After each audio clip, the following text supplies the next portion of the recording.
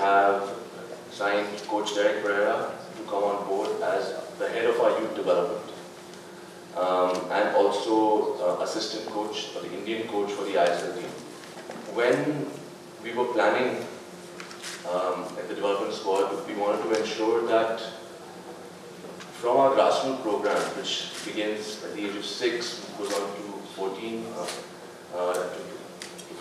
and like the youth plan that we have, where we have now teams all the way from under 12 all the way to 23, gives a clear vision to any Goan kid who sees himself being able to play for FC-Goa in there, and there's a clear path to that.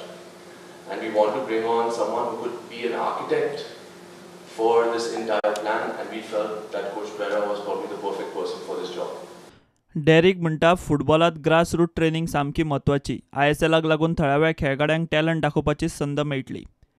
Looking forward to coming on board and try my best to fulfill the vision of the owners for the club and for football in Goa. I believe that we can develop good footballers, good talented footballers, if we focus ourselves on grassroots and youth, and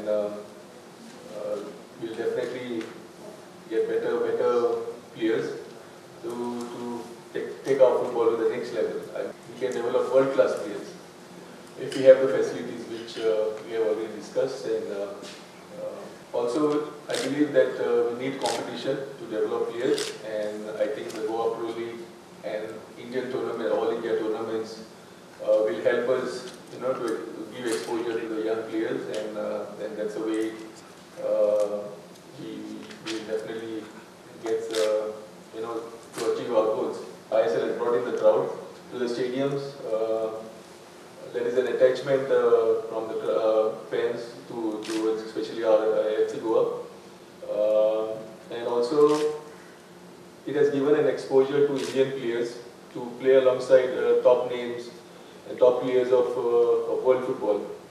So these are the positives, and I hope AIFF comes with a plan for a better future of Indian football.